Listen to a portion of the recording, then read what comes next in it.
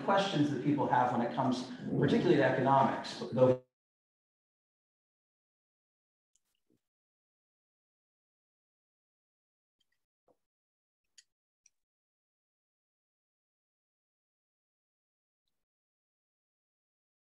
I also think that it's sometimes useful to know the background of the person that's speaking to you. And as such, I do have a background in supply chain and a passing interest in politics and history and economics.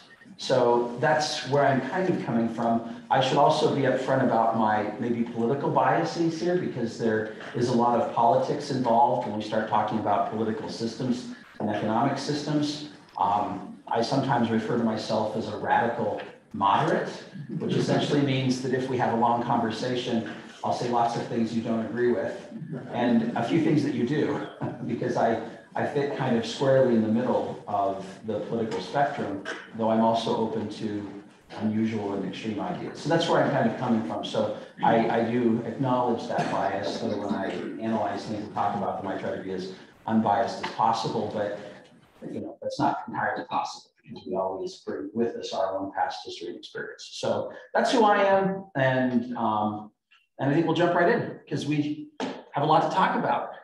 Now, maybe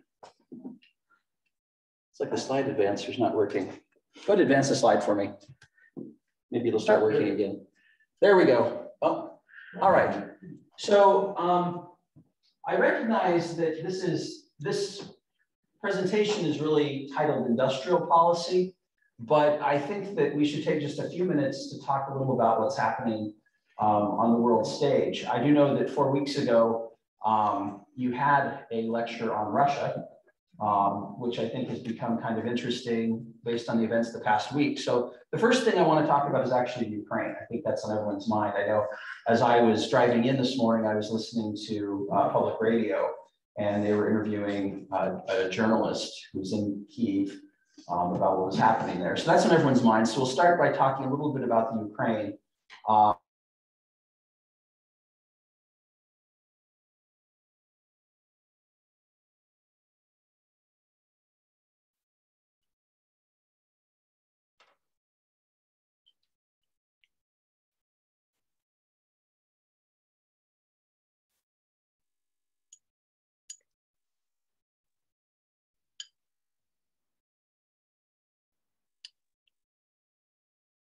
He's gained a lot of economic power, and is it good when everybody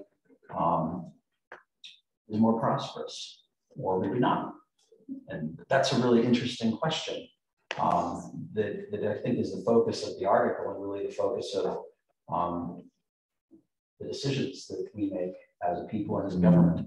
So we'll talk about that first, then we'll jump kind of straight into the article. I used the article to kind of format some slides. I think we'll go relatively quickly. My intention is to spend the next 30 to 40 minutes up here kind of talking with Professor Vanderhart, and then open it up for questions, because I expect there'll be a few questions.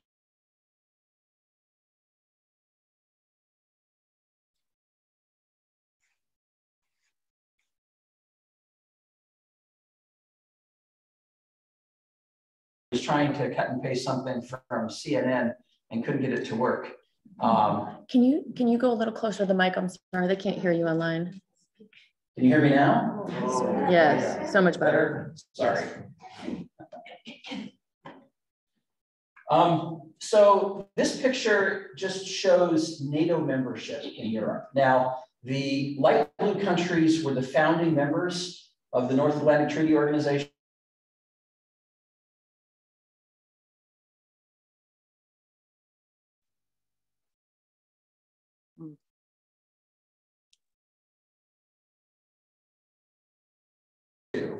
And then the only other country to join before the Berlin Wall came down was Spain in 1982, I believe. The rest of those countries, Estonia, Latvia, Lithuania, Poland, Slovakia, Hungary, Croatia, Romania, Bulgaria, all joined in the 2000s, actually. So that gives a picture of NATO membership and explains in a little bit, and of course, Ukraine is right here. This is the edge of Ukraine, that's Belarus. Maybe why Russia feels a little bit hemmed in to some extent, but it's also notable that they all chose to join more than 10 years after the supposed breakup of the Soviet Union. And I think that many of them are viewing that now as a really good choice based on events of this week. Go to the next slide. This next slide is a picture of what happened in 2014. There we go. When Russia annexed the Crimean Peninsula, which is in dark red down below, there were uprisings of pro-Russian separatists that captured government buildings in those three provinces that are there to the east, that are closer to Russia. And I don't know this, but I speculate that one of the things you have happening in Ukraine is as you move east, you have progressively more Russians, because this was all one country not that long ago. People moved around somewhat. There was some movement, we'll say. I don't want to say they moved freely, but there was the ability to do some moving. And so it's more Russian there than it is as you move further east. And so there's some people who would like to be part of Russia again. Now, at that time, there was a massing of troops along the border. This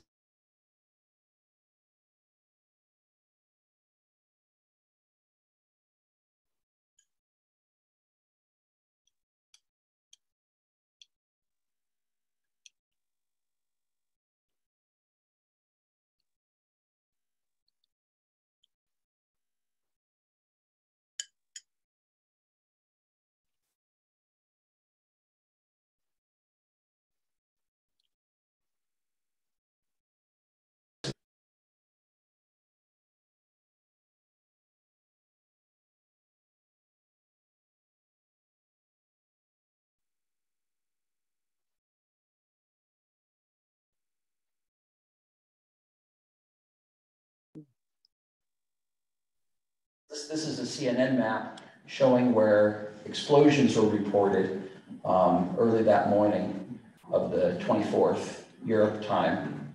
And then this map is the closest thing I could find to a current snapshot of the situation yesterday evening. I actually think it's pretty good. This is from Wikipedia. The user who made it, though, is acknowledged in the picture. But you can see how troops have penetrated into the country, up from Crimea in the south. Those areas, most of the areas to the east were already disputed territories in the control of Russian military and Ukrainian separatists. Yeah. Oh. Sorry. I don't know if I lost them or not. Do you mind 1 second? I'm sorry. I can't find the Zoom. Yeah, go ahead. Anyway, and then from the north, you can see where troops have invaded from Russia and from Belarus. And that main thrust that's headed toward the city of Kyiv from the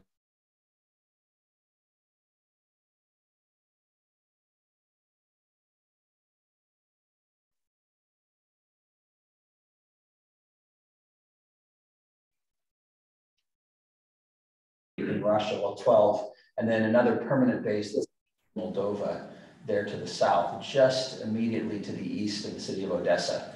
But there'd been major troop buildup over the last few months all around, and they now have moved into Ukraine. So that's where we're at. And what we can see is that it's, in some ways, it's an exercise of the type of political power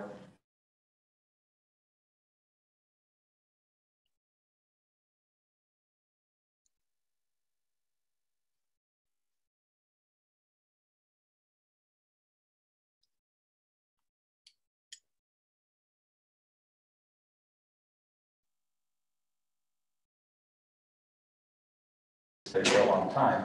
But in the article that we read, we talked a lot about China.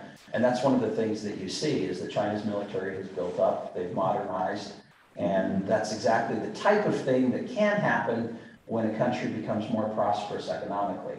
And that kind of gets us to the, well, speaking of China, I thought this was interesting. This is an article that appeared yesterday on CNN. And essentially, the Chinese are blaming the United States for the invasion of Russia into the Ukraine. basically saying that we fanned the flames with rhetoric that forced the Russians to invade. But it's interesting. I think this is very telling. The bottom in the article is this little snippet that I think is kind of interesting and wonderful. A glimpse of the kind of guidance that state media may be under emerged Tuesday when what appeared to be an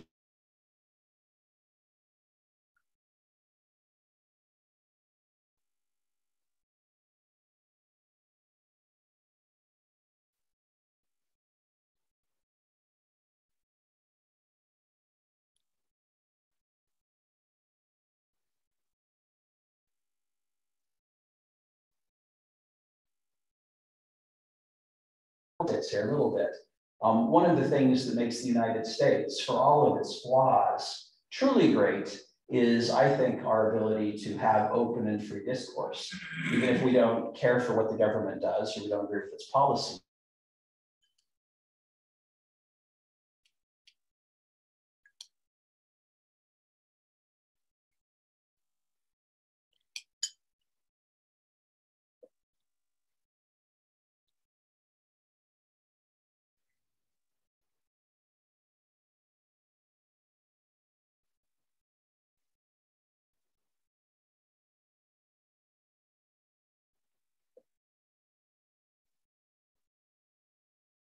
It's filtered and limited, so it's sometimes really hard to get an accurate snapshot of what people feel and what they think. I'm going to move on from that to talk, kind of review some things from the article. So at the very beginning, the author talks about the fact that there have been 3 attempts, in his view, of implementing some sort of industrial policy in the United States. I probably believe it's probably more like 3 recent attempts, because I think there's more historically if you go back further. I remember some from my, high school AP European and American history classes, but I went ahead and went with the article. He noted in the late 70s, early 80s, in the late 90s, and then after 2008, there were attempts to start to implement some sort of industrial policy or controls or aids on the growth of industry. And noted that in the first 2, the results were actually the opposite. Rather than passing legislation that helped industries, a legislation ended up being passed that created less control and less regulation on industries. Again, I'm not an expert in this area, but I know in the early 80s what happened was that there was a lot of deregulation of financial institutions. Prior to then, you couldn't be, say, an investment bank and also sell stock, because then you have conflicting fiduciary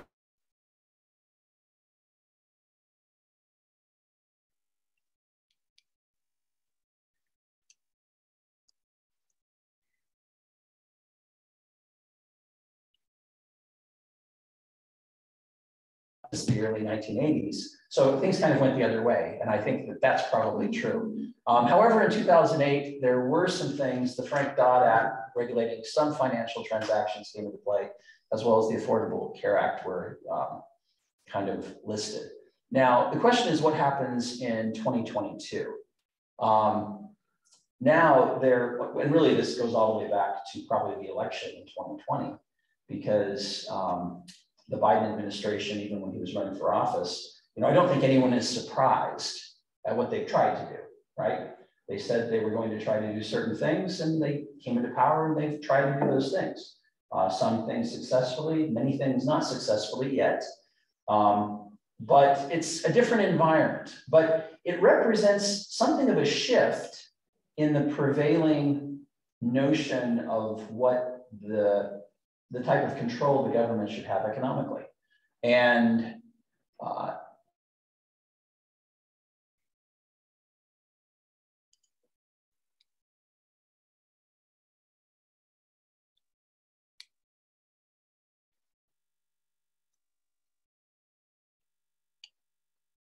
myself what they're even talking about. And I think I kind of know, but I asked him to come. So one of the things that, I think that a really big question here, the questions here on the right are the questions that were raised in the article. And some of them, I think, are a bit of an overreach. I'm not sure this discussion is really necessarily about trust or mistrust of government or government.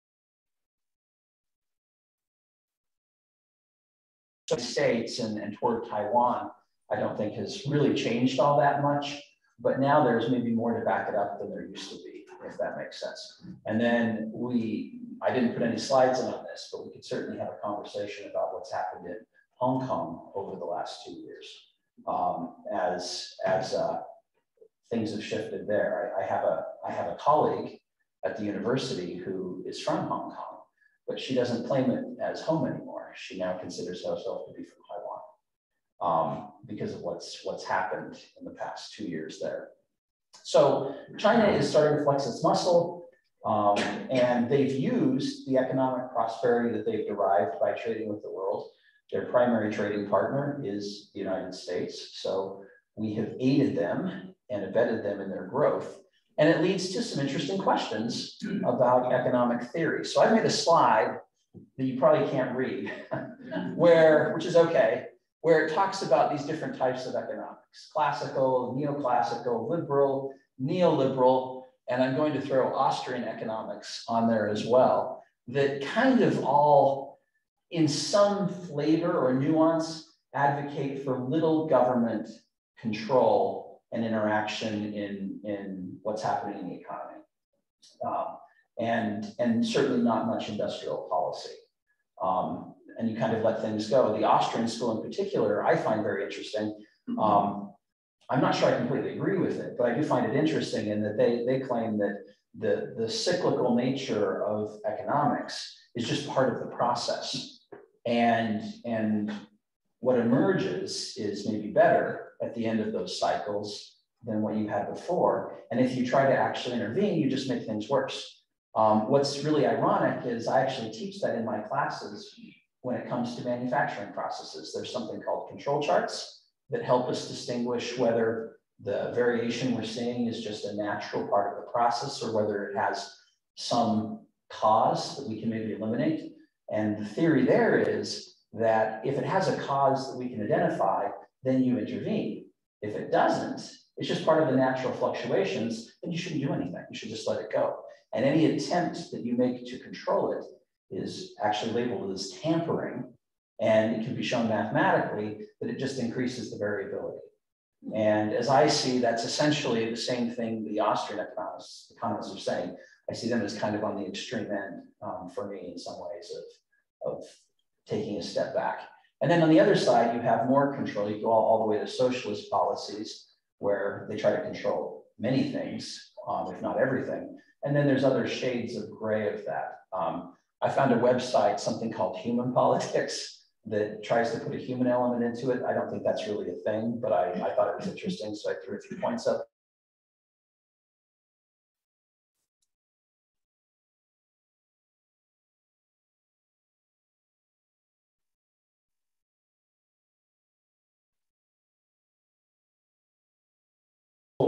And maybe set up as well why, when we start talking about industrial policy, it's really an economic discussion that has to do with all this theory that's been carefully thought about for a couple hundred years in many cases. So. Well, I'm not going to correct anything because he didn't do anything wrong. Oh, that's good. I will say, I'll start with an anecdote that relates back to his map of Ukraine. I was the graduate director in economics 15, 20 years ago, and we recruited 2 grad students from Ukraine. And I thought, well, isn't that nice? They're going to be buddies. They're going to be friends. They're both from the same country. They're halfway around the world. That they'll have somebody to relate to. Turns out they hated each other because one was from Kyiv, the area around Kyiv, and the other was of Russian descent in the eastern part. And it was amazing. One of them would say, something totally innocuous in class. And the other one would say, that is the stupidest thing I've ever heard in my life. And they were just at each other's throats the whole time through our program.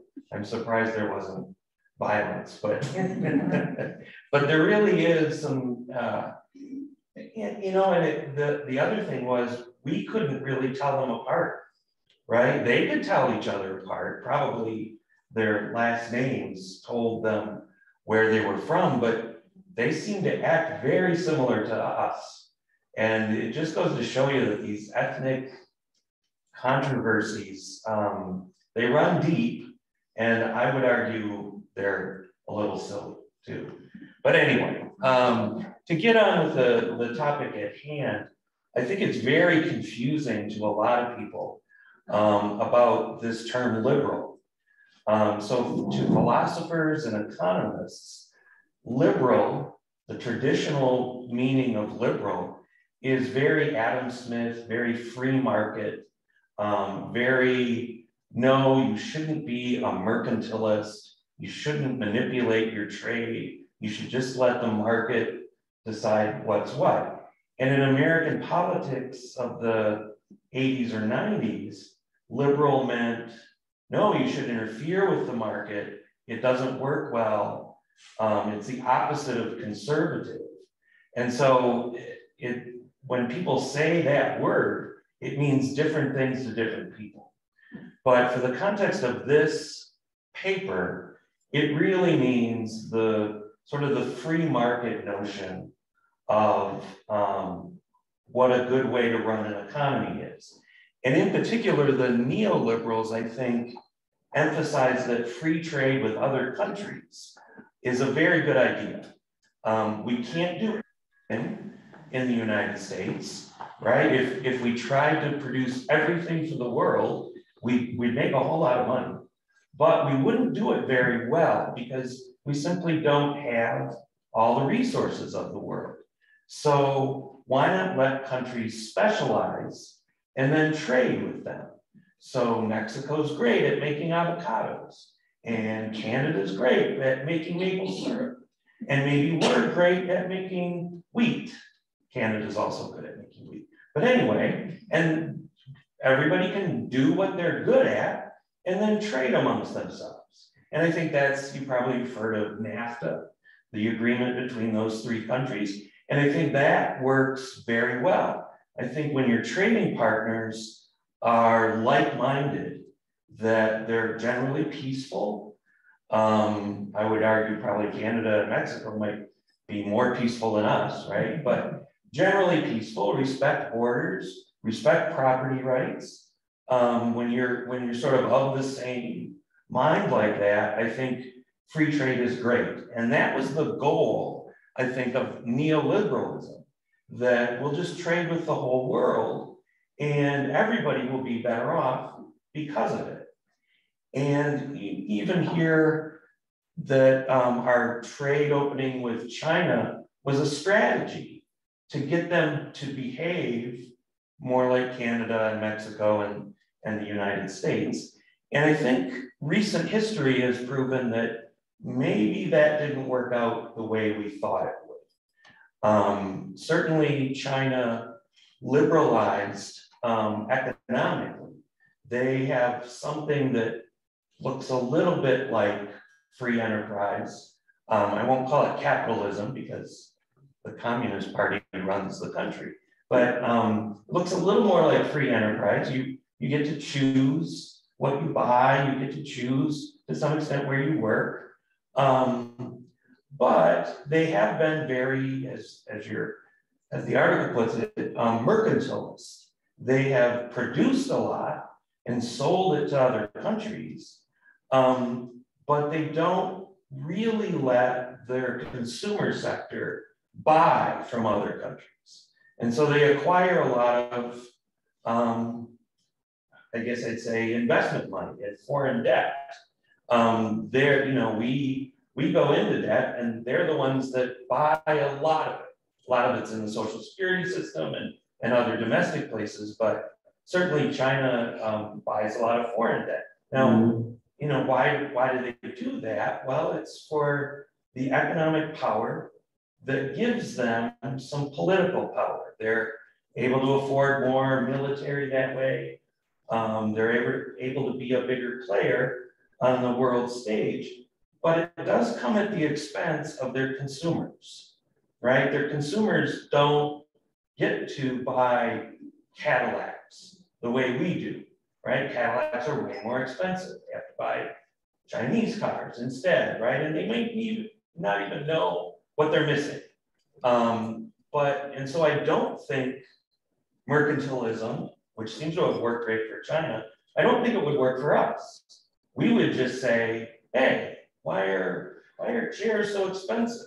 Well, it's because we don't import them from Vietnam anymore, right? And we would get very irate about that. And ultimately, I think the goal of a good government would be the beneficial aspects that accrue to the citizens. And I think we do a pretty good job of that. It's like Bill says, I agree we're not perfect. But I wouldn't suggest we undertake strategies like China and Russia that tend to distort that neoliberal thinking. Now, that said, I'm not sure it's a good idea to have a neoliberal attitude with a country that doesn't share your beliefs about how the world should be, how you should treat your citizens. And so I used to be a complete free trade sort of guy. I thought, that's going to ultimately benefit the consumers. That's what we're after. So let's do it. And I've come around to thinking that, it's great to trade with like-minded countries, but maybe not ones that have, I'll say, nasty ambitions. And I'll leave it there. That's about all. So I have a question for you. Sure. We didn't rehearse this, obviously. No. Well, 15 minutes near my office yesterday. Right. Right. So maybe comment on what happens. Well, I think one of the theories, as I understand it, of neoliberalism, one of the pillars, is this idea that as we trade, we're actually really helping the citizens of the country and helping them to be brought up. And what you just said about mercantilism is that may not be the case, because the government may be holding some of it back to use for their own purposes. Right. In the case of China, the fact that they never really opened up to US companies to sell things. And so the question is then, in an instance like that, would that be the type of thing that might send a signal that maybe this country doesn't have the best interest of its people in mind? Or is that a leap? Too much of a leap? They might be certain times in history where countries have been mercantilist. I would say they had a misguided view of what would be good for their citizens. Mm-hmm. So if you look to the original European countries that way back, boy, my history is going to be 1700s. Is 1700s, where they sort of passed laws that encouraged domestic production of things that other nearby countries really did better. And they would do that for the employment of the people in their country. And certainly those people, I keep thinking the corn laws, and I can't remember who was exporting and importing corn, but they would. Well, even the Stamp Act that affected the United States right before the Revolution. That's right. That was about paper. That's right. Yeah. Yeah. So you're supporting domestic workers, a particular subset of domestic workers, and certainly they're happy. But the things you're not importing, and this is a counterfactual, right? You don't observe this not happening, right? I think I have too many knots in there, but anyway, the rest of the people, not in the subset, are just a smidgen worse off because you're not trading externally. And it's maybe such a small smidgen that they don't notice it. Yeah. Right. And so I won't go as far as saying they don't have their best interest in mind.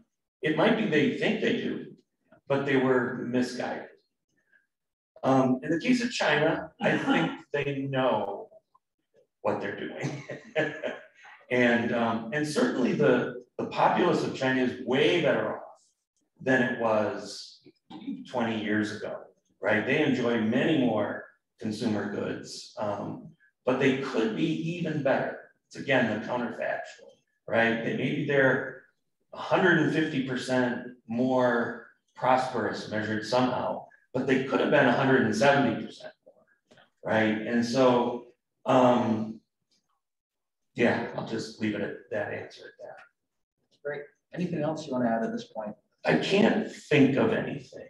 Okay. So we'll open it up for combined questions. Is that Yeah. okay? Is that your last slide? No, I have a lot more. Oh, okay.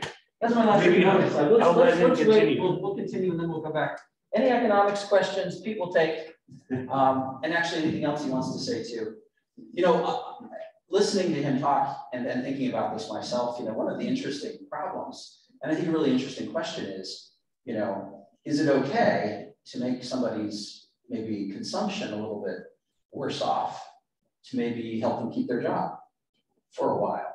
You know, I wonder if when a country chooses to implement mercantilist policies or industrial policy, if maybe it should have like an expiration date, or you put something in place that kind of gradually winds down over, you know, 10 years or something, or 15 years or 7 years, so that it's in place, the protection's there, but it's a little bit less each year and it goes away so that you can soften the blow, you know, because I think that jobs are kind of a big deal,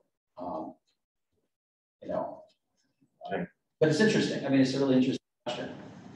Well, let's go ahead and go on, but I think it was good to take that aside to talk about economics and neoliberal economics, because it came up a lot in the article, because of these philosophies, and particularly this idea that everybody becomes better off together when we trade. I mean, that's kind of at the core moral argument for free trade, is that we're all better off. And maybe we aren't. And I think I really like this idea that Pete kind of introduced to me as we were chatting yesterday, that maybe it really depends on who the trading partner is. You know, if you're very like-minded, then free trade is probably great. Maybe as you're less like-minded, maybe take more of a look at it. All right, go ahead and go to the next slide. And for some reason, I'm not working again. Here.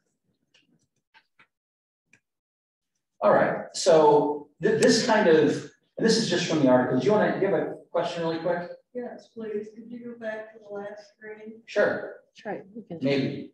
You want to try?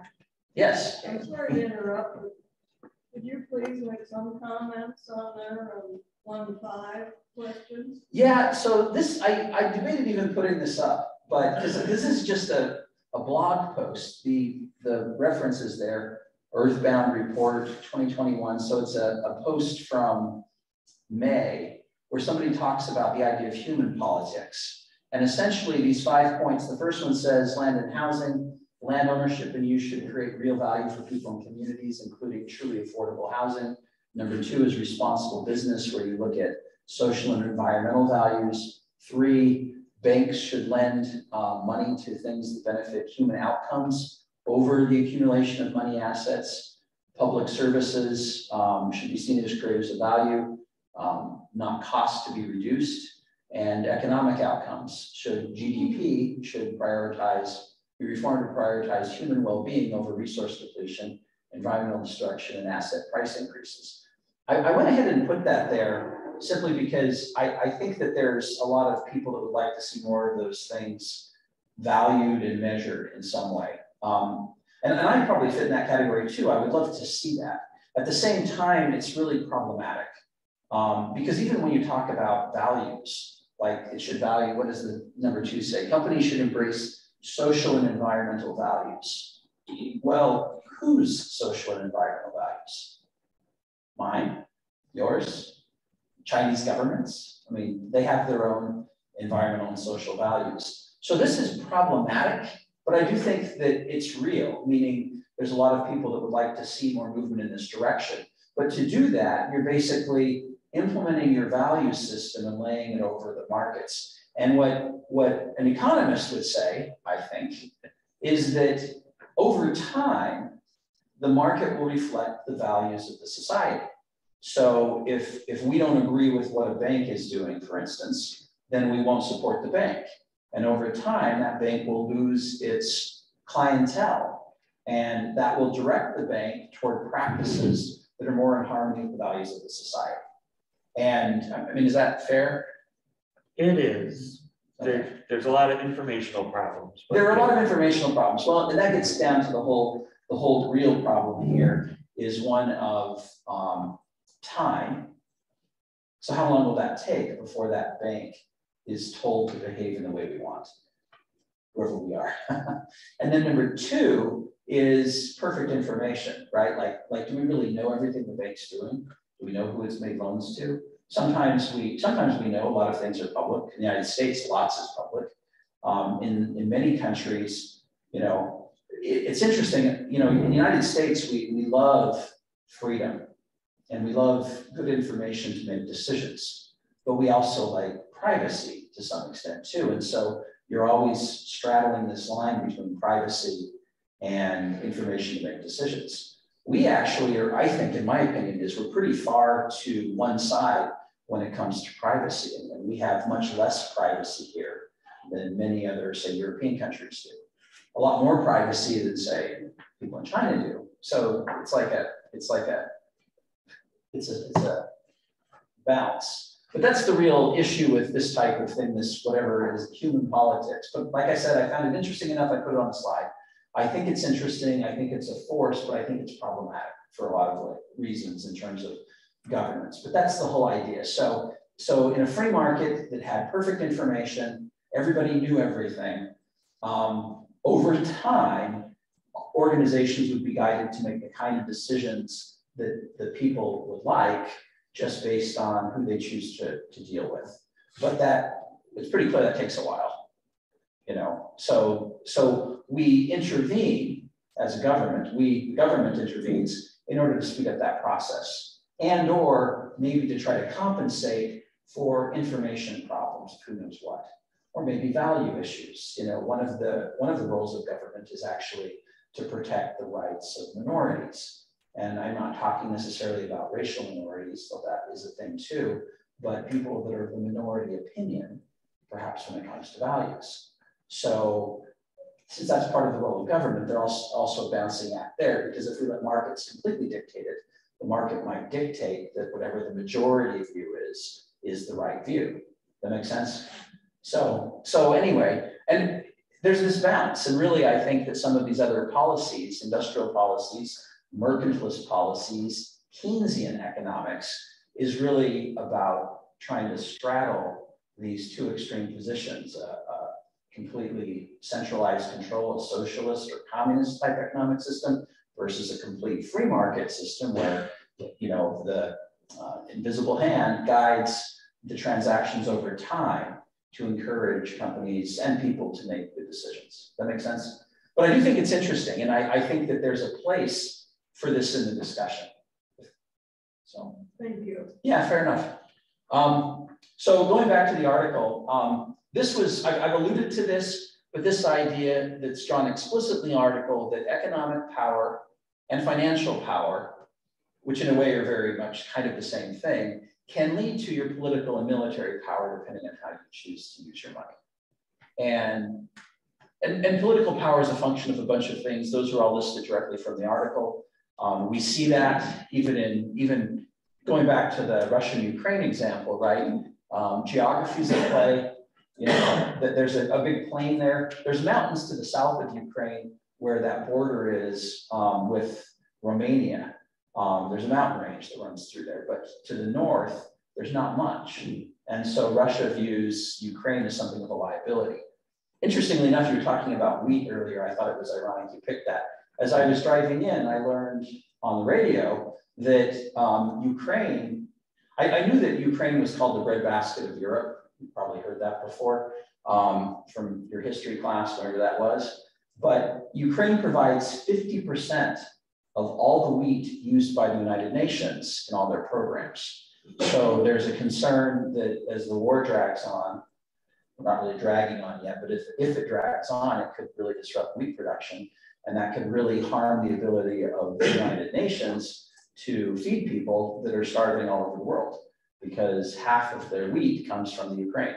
So which actually leads into, I'll talk about that more in a minute, but so geography is an issue. The demographics are interesting. The fact that there are ethnic Russians living in the Ukraine, as well as many ethnic Ukrainians. One of the things that Putin has tried to say is, well, we're really all Russian. And the Ukrainians are like, I mean, even your point from earlier, your example of those grad students, you know, that's not true. There's divisions there. The size of the economy makes a difference. Russia's economy is much larger than Ukraine's. Quality of leadership, quality of the military. And I think that's, in my opinion, that's really the open question. I think we have some notion of the quality of the Russian military. What we don't know much about is the quality of the Ukrainian military right now, and the social cohesion of the population. And that's always one of the really key things. The more democratic your society is, the more important the social cohesion matters. So if you're a student of history, you'll know that the United States entry into both World War I and World War II were very fraught. You know, Franklin Roosevelt wanted to enter the war in 1939, but the prevailing popular sentiment seems to have been the other direction. And so we did not. Exactly. Though, I mean, I don't want to talk about, I love history and military history actually as a hobby, but again, I'm not a professor of that. But, you know, we traded with England. We helped keep them afloat in the war. We basically forced Japan to do something. You know, Japan, as you know, had invaded China. They'd taken over a big chunk of China. They had ambitions in the area, and their military was building up, but they had no source of oil. They got 90% of their oil from the United States to run their ships and their airplanes and their tanks and their cars and their industry. Well, we cut all that off, you know, in 1941, earlier in 1941. So they were just running on their reserves. And so they were forced to do something. What they chose to do was attack Pearl Harbor, which I think had the exact opposite impact of what they hoped, rather than causing the American people to feel like they didn't want to get involved. It kind of galvanized support for the war, both in Europe and in the Pacific theater. And that's kind of history. Was something of a miscalculation probably. But the Japanese were responding to this pressure because they either had to stop, which is what the United States had hoped, or they had to find some other source. And so they chose to attack, which was an interesting choice. But anyway, this social cohesion is an issue. I'm sure you've all seen reports that there are, you know, people in Russia who do not support the war. The question is how many people and how much power and persuasion do they have in Russia? If there's enough, then maybe it changes things, and probably not. All right, so a couple of things related to this idea of power. One of the things economically, going back to this idea of neoliberalism, is this idea that absolute gains are more important than relative gains, meaning if we all, as companies, as countries have more economic power, that's more important than how much more they have than others. Trade is good as long as both sides benefit, then trade will happen. That's kind of a pillar. But political realists is what the article labels these people, believe that economic power is crucial to political and military power, so prosperity and wealth increases the military defensive capacity. So even though an action might be better for everybody, if it changes the relative power balance, then maybe we should do it. And that's, I think, what Pete was saying to some extent. Maybe it's challenging. All right, and I thought this was a really interesting quote by President Biden in the article, and it was in one of the earlier slides. Biden said, in today's world, economic security is national security, to justify some of these policies he's trying to put into place. And I think there's some truth to that, but there's also, we have now a counterfactual that happened in the invasion of Ukraine, right? So essentially the argument is that the sanctions, the economic sanctions, will keep Russia in check. And the threat of additional economic sanctions will keep them from perhaps actually invading. And they didn't. So there is, sometimes you don't just need economic security, you need security. And I think we see that now, perhaps. Now, here's a picture, and I didn't want to I found diagrams on websites that were easier to put into my slides than trying to pull from the article. But there's a picture in the article of the GDP in China, which is actually that blue line. And they undertook a lot of reforms at the beginning of 1976. And you can see what's happened to the gross domestic product of China over time. And they've used a lot of mercantilist or industrial policies in part to achieve that growth. Ones mentioned in the article included devalued currency, tax incentives, subsidies, low interest rates, and privileged access to resources. I've added a few others of my own.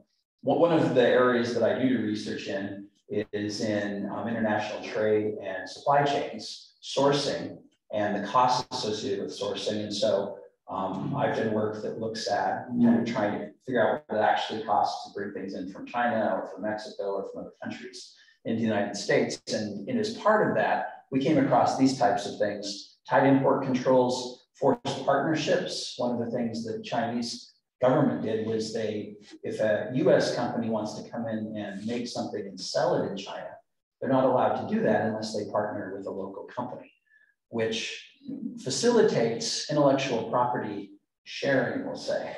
So you have to give your intellectual property to the company in China that you're partnered with.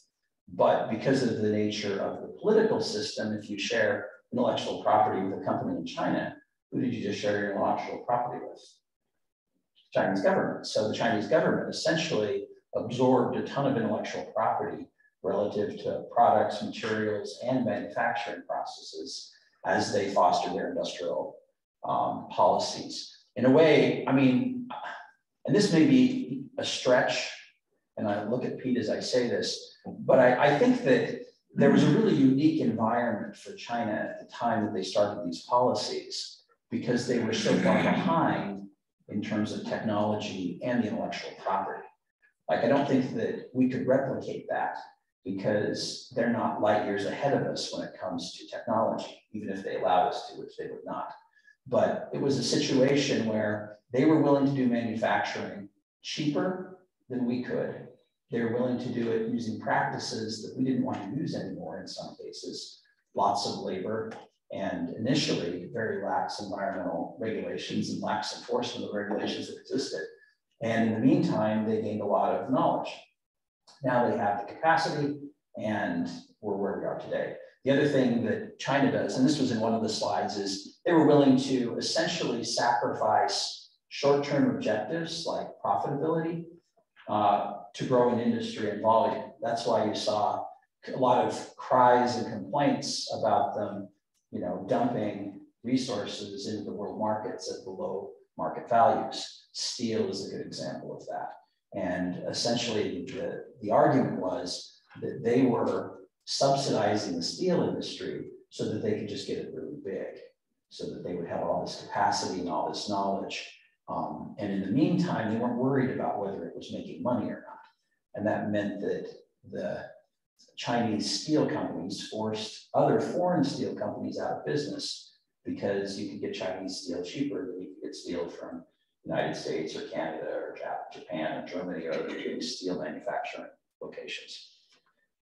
All right, and so that's kind of where we are. And the argument now is, well, this has worked so well for China, these mercantilist or industrial policies, maybe we need to implement industrial policies of our own to replicate the so-called success that China has had.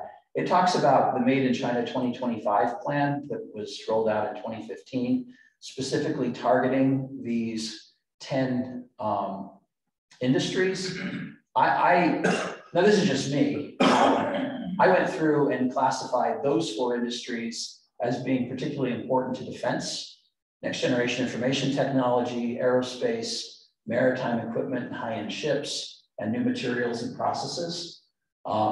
If you expand that to consider which of these areas might actually indirectly feed your military complex, we add biopharma and high-end computing. And then the other three really all have to do with infrastructure, which is interesting here. Now there's a section on definitions, which I don't want to spend a lot of time on because I want to get to other questions, but it talks about tactics for industrial policy and lists the main vertical industry policies. These are things that help specific companies in specific industries: tariffs, import quotas, direct subsidies, domestic procurement requirements. So you say you have to buy so much of your product from a Chinese company or from a US company instead of buying it all from overseas. Direct state investment and currency manipulation, keeping the value of your currency low vis-a-vis other currencies so that you have a more favorable export environment, which is what China did for many years. There's also horizontal industry policy instruments where they don't necessarily benefit a single industry or a single company. It talks about increased spending on R&D by the government, strengthening education, worker training, improving infrastructure, flexible labor markets, working through public-private partnerships, investment through national development banks, and reduced corporate tax rates as policies that kind of generally try to help economic growth and can be seen as mercantilist or industrial policies in a way. All right, that's kind of where we're at with there. I threw a slide in for myself. This slide is about supply chain. One of the things that's really happened, COVID-19 has brought supply chains to the forefront. Now, for what I do for a living, this is great because 3 years ago, most people didn't even know what a supply chain was. Now everybody has a mental image of what a supply chain looks like, which I think is great. But one of the things that's happened, these are my own classifications of the issues that have created the supply chain problems. Number one is really structural issues related to supply chains, and that is, as we've globalized, as these neoliberal economic policies have been implemented, not just by the United States, but by many countries that have facilitated international trade, we now have supply chains that are very complicated and complex. We trade, most of you probably drove here in a car of some flavor, and that car probably has parts in it from all over the world that were sourced from South Africa, that were sourced from South America, that are from Asia, Canada, Mexico, Europe, and the United States. And it doesn't even matter what brand it is. Most cars out there, whether they're a Japanese car or a US model or a made in Europe car, an Audi or a BMW or a Volvo or something, they all have parts from all over the world. And it's not just cars. Many products have parts from all over the world. So number one, supply chains got really, really big, meaning they're far-flung. They use parts from all over the place where they can be made cheapest in many cases, but still at the quality we want. But that creates vulnerabilities, both in terms of transportation as well as different bureaucracies. Crossing a border, even for a train, isn't always simple. And so the more borders you cross, the more you increase the complexity of the network. Number two, you have managerial things that we've done. We've pursued economies of scale, which is reducing cost essentially. We've become hyper efficient, really good at doing what we do, meaning small profit margins so that we can pass those benefits on to the consumers. But in the process of doing that, you sacrifice the potential for some flexibility. If I have a little extra capacity, then I've got a buffer, right? Like a little more than I need. So if I need to make a little more or transport a little more, I can do it. But I pay for that. So if I can figure out what capacity I have is extra and then shave it off, I'm saving cost that I can then pass on to the consumer.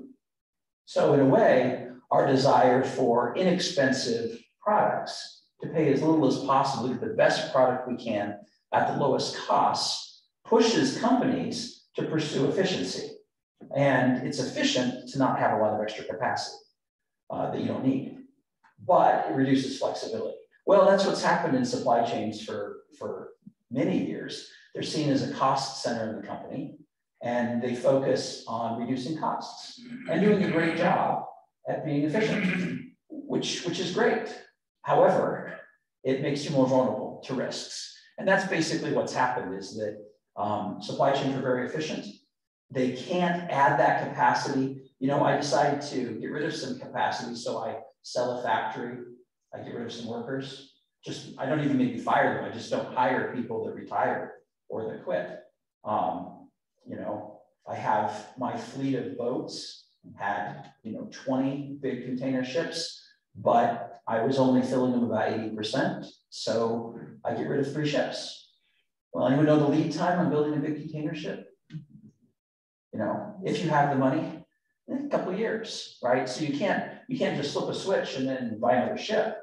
If that ship is gone, was sunk to make an artificial reef or sold to some other country, you've got to build a new ship. That takes a while. You got rid of skilled workers. You have to find new workers and train them. So we can't just flip the capacity off and on. It's a lot quicker to get rid of capacity than it is to find new capacity. And that's got all compounded because let's say I need specialized machinery. Under the best of environments, the lead time on buying highly specialized machinery for, say, my assembly line or for some sort of chemical process, probably 6 to 18 months under the best of circumstances. But when you have shortages, it's all compounded because now they can't get the parts they need to make the machinery, right? There's something they can't get, and maybe those lead times stretch from maybe 6 to 12 months to 18 months. Maybe now it's 2, 3, 4 years before you can get the parts you need to add the capacity. So that's another big problem. Those are kind of managerial issues that were pressed into the companies by shareholders and by consumers. And then you have situational issues related to the pandemic that really caused a big problem. So one was, as we transitioned to staying at home, many of us from being out a lot, our demand patterns changed. So now we were buying less or little of some things that we were buying a lot of before, and other things were now in high demand. Well, because the supply chains were so optimized for what people were used to buying, they couldn't respond to the fluctuations in the demand very well. And so there were shortages of things that people were now using more of. On the other side, those things that people weren't buying, what happened was a lot of those companies got rid of their capacity.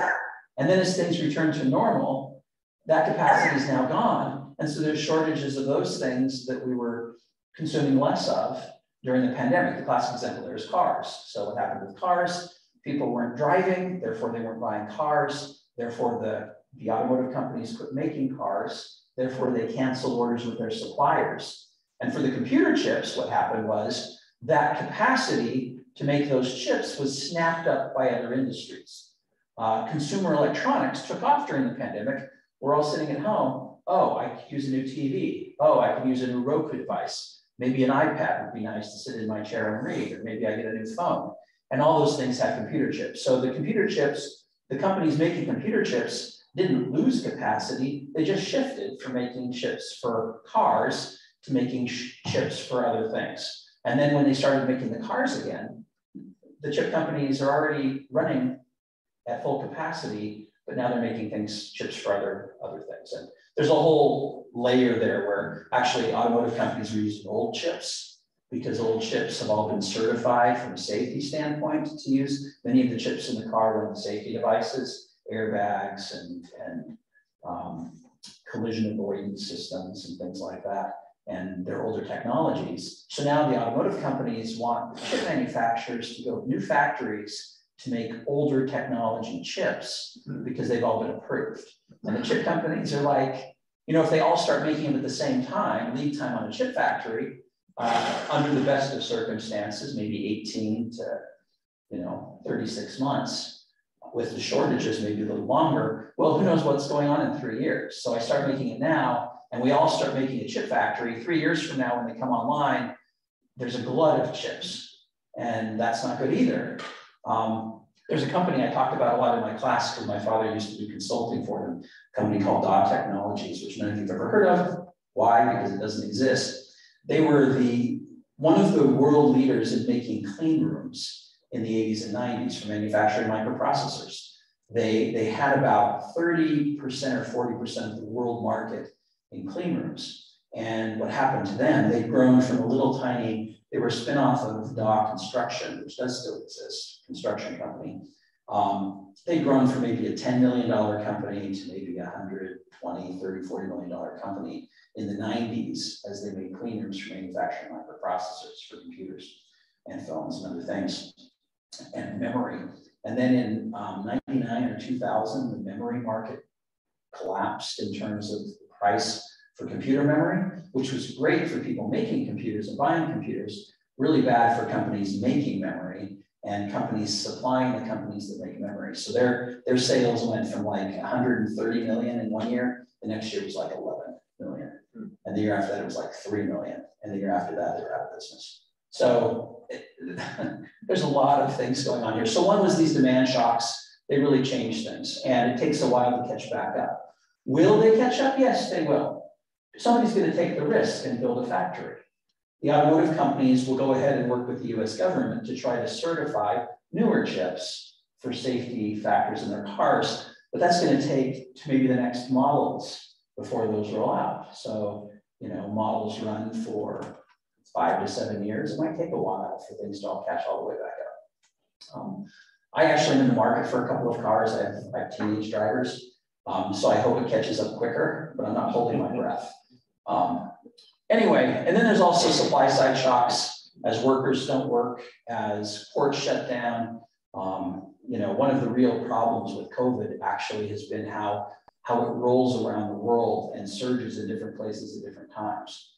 So, you know, things might be fine here in Ohio, in Wood County right now. They're actually kind of so-so, we're like a medium level county. You probably saw the change yesterday in the CDC's mask guidance, and we're a medium county. But they may be bad in, say, Cincinnati, or maybe they're bad in Chicago. So the fact that it's good here, but I'm buying things from Chicago means maybe I can't get them from Chicago, or maybe things are good here, but they're bad in China. And so China has shut down the port, so I can't get the product I need. So there's that. There's also been labor shortages. I think that we're seeing now that a lot of people that were maybe pondering retirement went ahead and retired. You know, people who are working into their mid to late 60s or early 70s, COVID hits and they say, yeah, I'm good. We'll just retire. Because they could retire, but they were choosing to work. And so a lot of people left the workforce, and that's left labor shortages. I think that's part of the reason why. Other things that have happened that you hear about on the news, you know, as schools and kindergartens have shut down, you know, younger families that maybe have both parents working just can't do it anymore, you know, and so one of them quits, or maybe one of them looks for new work, and that also affects the labor market. And so we have these classic economic issues in terms of demand fluctuations and supply side fluctuations that have created many of these problems and shortages. So what to do? Well, the article sums up some things that Biden has done. What's interesting here is that there seems to be some agreement between the Biden administration and the Trump administration, which sounds crazy for many reasons. But it's interesting, when the Biden administration came in, they quickly tried to reverse many of the things that the Trump administration had done, right? To switch things back. One thing they did not switch back were our policy toward China. It's basically stayed kind of the same, I think, much to the frustration of China.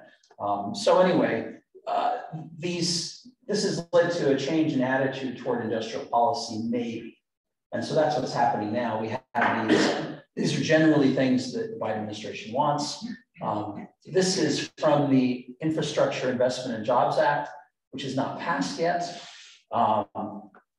But there's a lot of, and if you look at these priorities compared to China's Made in China 25, there's a lot of overlap. So they've targeted some similar areas. There's also provisions that look like industrial policy in some of the Build Back Better provisions they tried to pass. The article specifically mentions these 4 areas: semiconductors, minerals, materials, pharmaceuticals, and batteries specifically.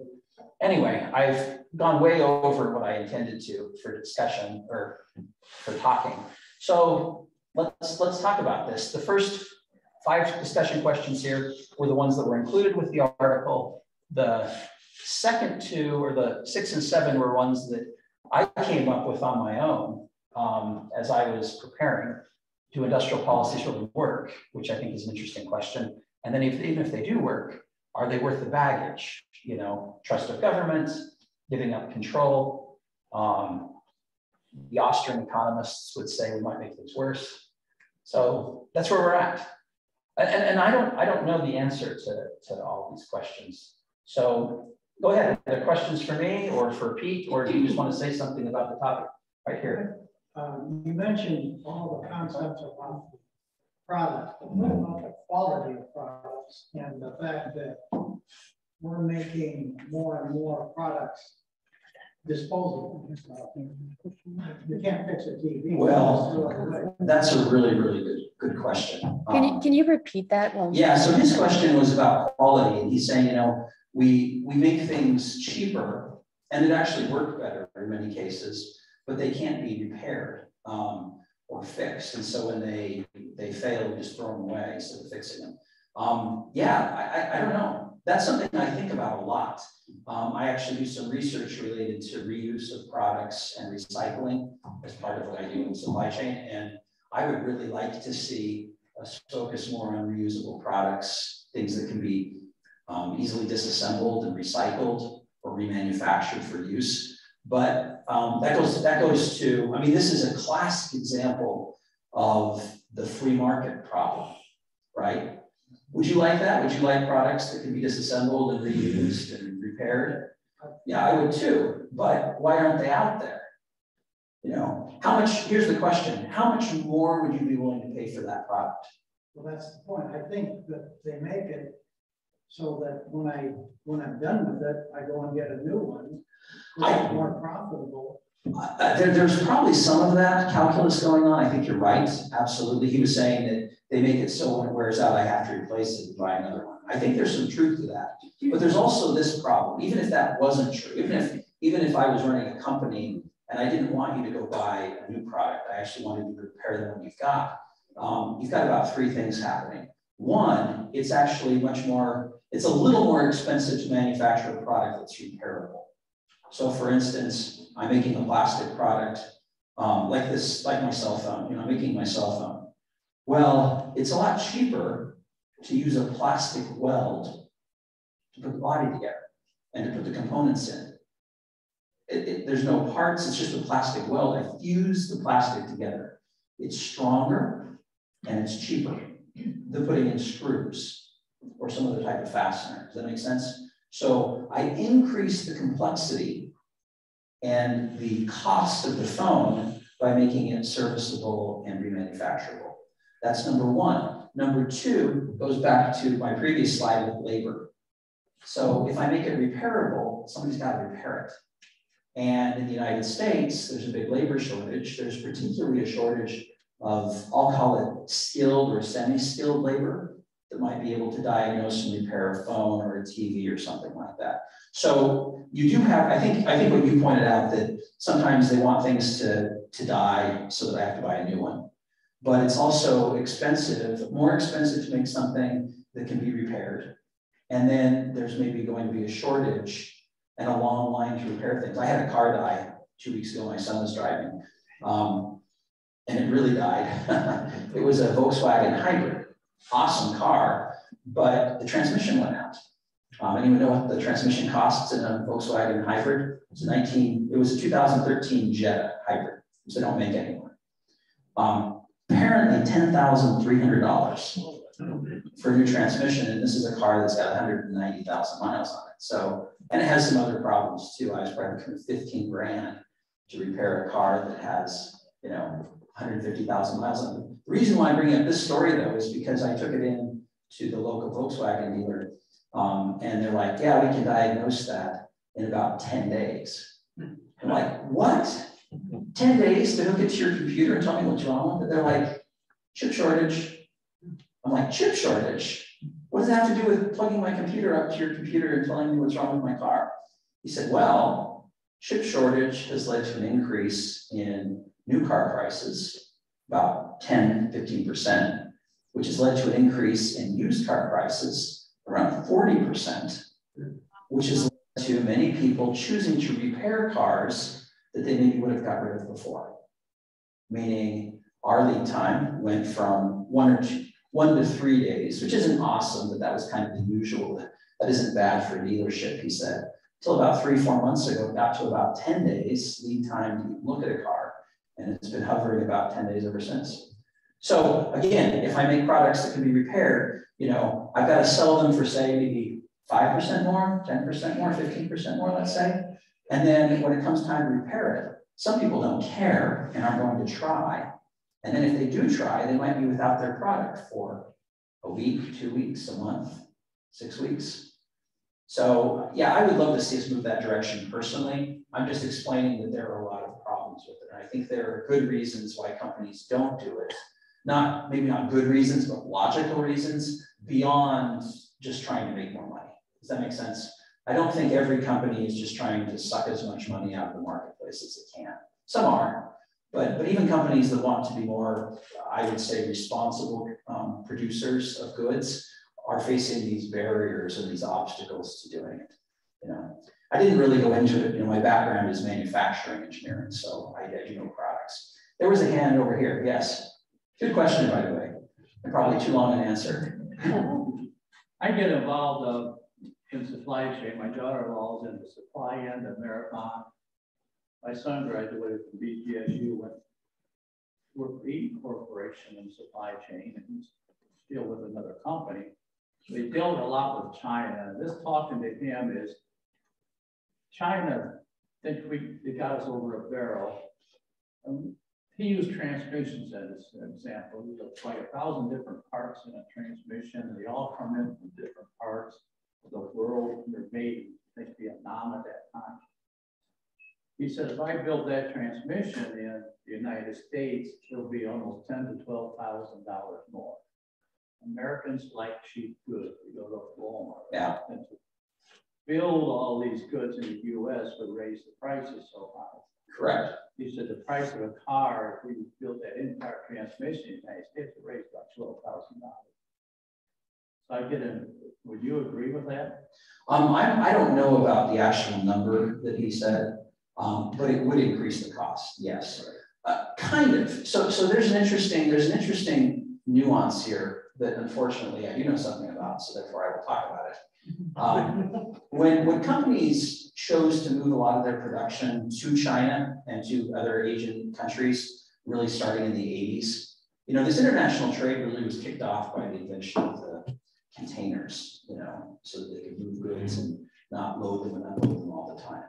And I think containers started being used in the late 50s. Does that sound right? I think it's late 50s. But it took a while for everyone to see the opportunities. But by the 80s, those opportunities started to be well understood.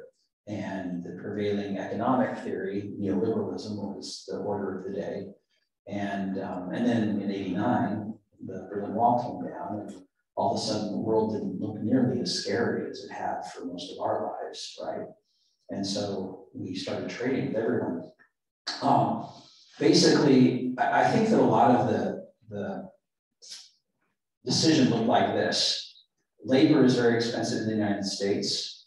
We can do it much, much cheaper, 90% cheaper for labor, perhaps in China.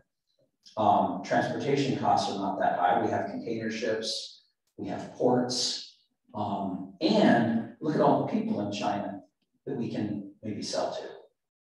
Let's move this production to China. And many companies did. And I think that there were two gross miscalculations though. Three, I'll say three. Number one, very few US companies are selling anything in China because they use mercantilist policies to lock up the marketplace.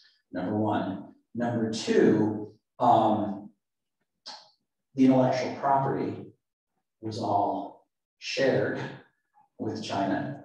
at that time. And then number three, I think that many companies underestimated the risks and the costs of doing business so far away.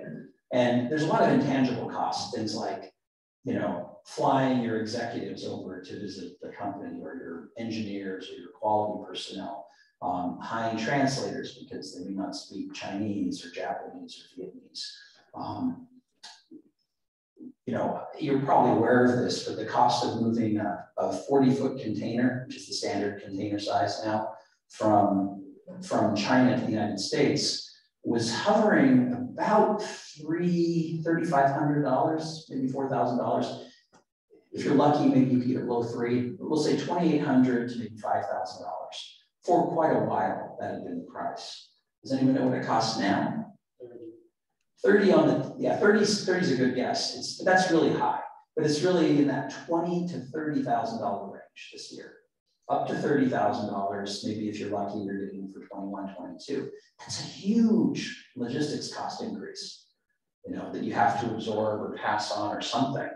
And so these risks associated with now being kind of, you know, in the meantime, Maersk, the biggest maritime company, Danish company, you know, record profits, right? You know, this happens whenever the price of oil fluctuates too, up to $100 a barrel. You know, oil companies are not doing very well if it stays up there. In fact, the war in Ukraine is good for oil companies because it's going to lead to increased demand for oil and higher prices and higher profits. So anyway, I don't know about the actual number. 10,000 sounds like it's in the ballpark. It sounds high to me personally, because I think that sometimes these coordination costs are underestimated, that you actually reduce if you move production back to the United States or to Canada or Mexico, a little easier, if that makes sense. But I'm sure that it could go up.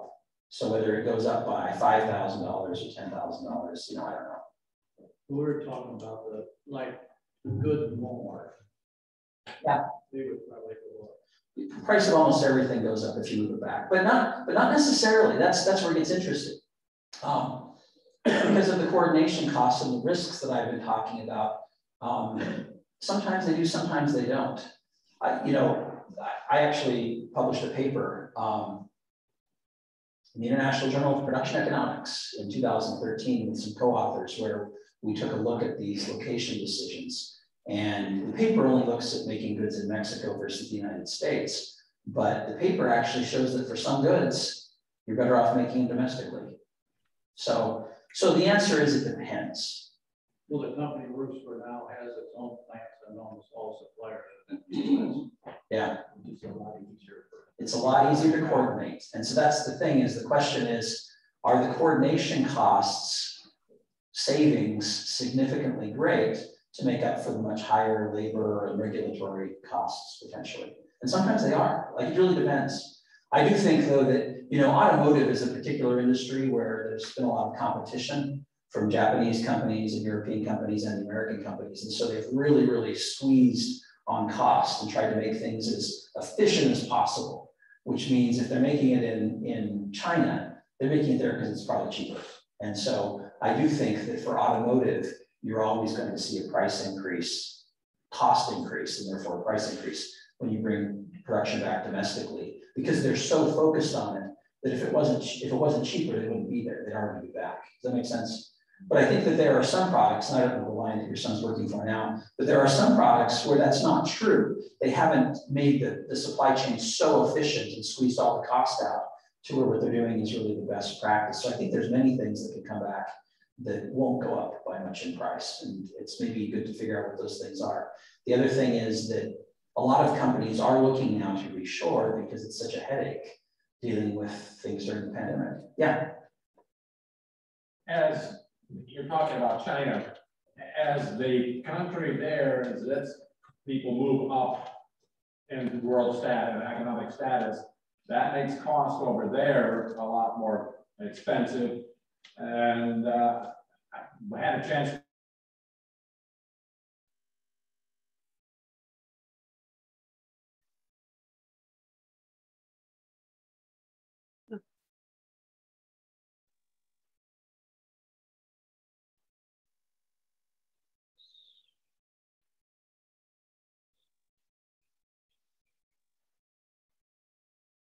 industries, high labor content.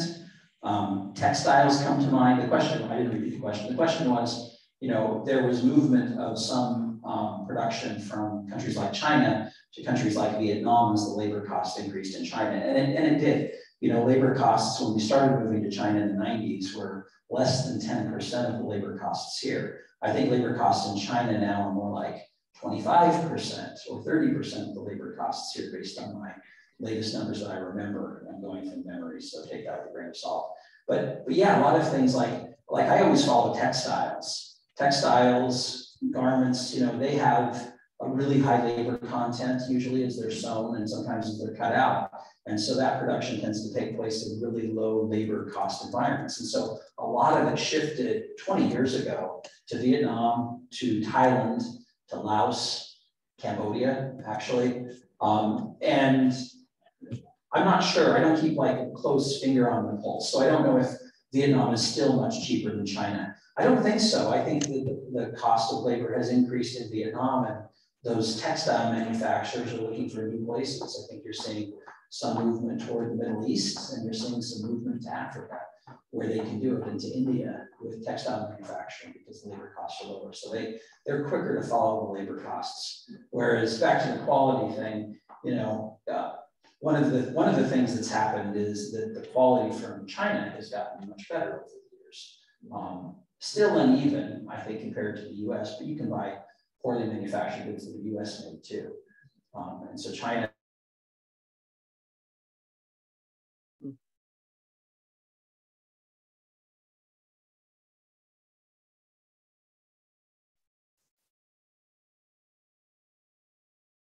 The standard of living has raised dramatically in China.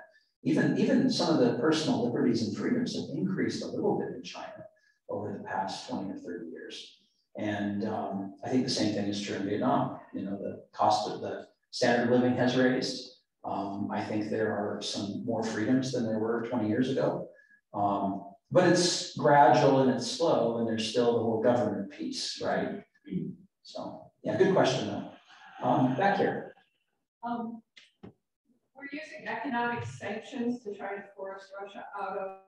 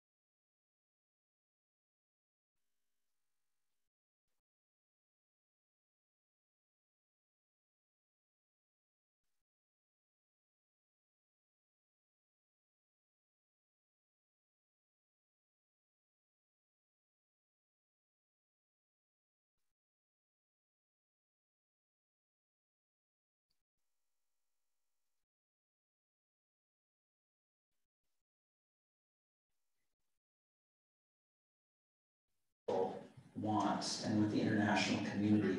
What does China do? I don't want to, well, I actually don't mind calling out China a little bit. I think China could end it right now. Yeah, if China came down on I think.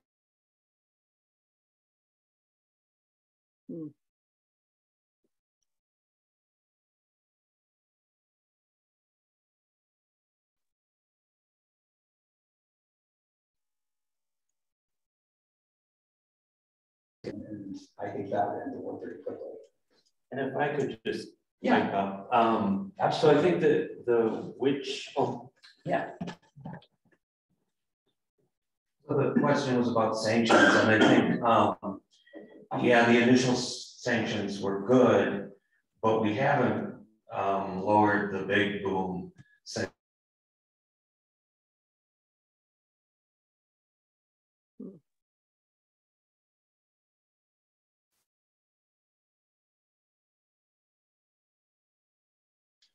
It's a banking system, returns It's a for money. banking system. And that would essentially make it impossible for them to make money off the gas, but also to use the big reserves they have. Yeah. And the problem is that that's such a dramatic action. They would perceive that as a dramatic action, and they might escalate either with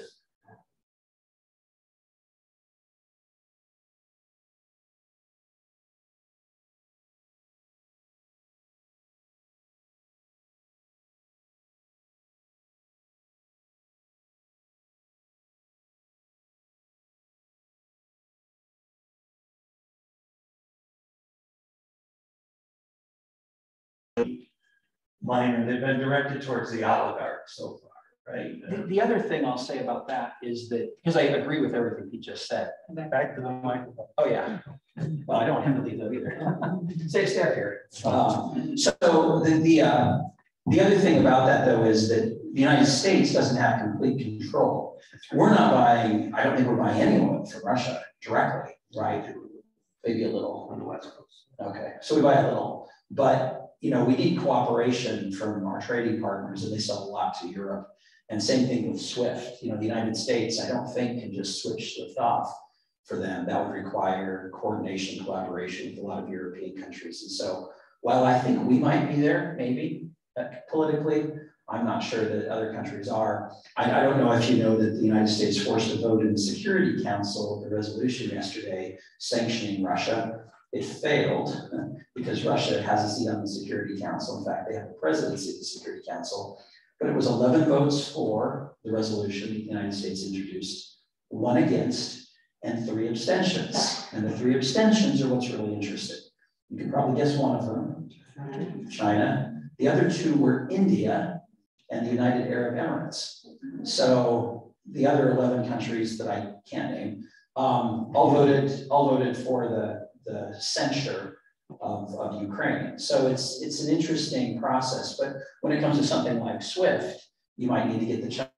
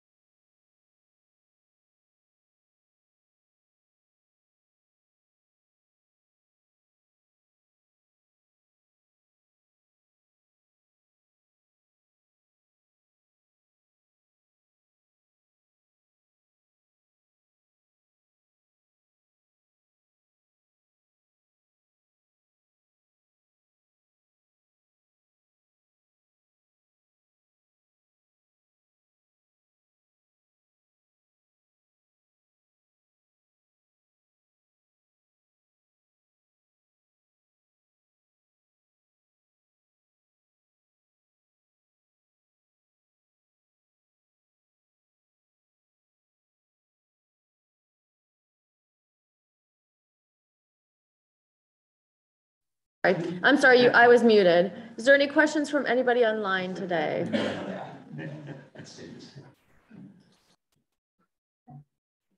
Any questions? I think he has a question, but let's take this question over here while we wait for I'll unmute them. Yeah, go ahead. Well, on one of your slides,